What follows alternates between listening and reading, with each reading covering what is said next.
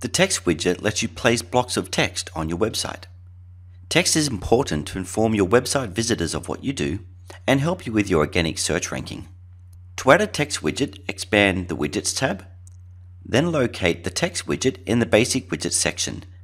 Then select and drag the widget into a column or row on your site.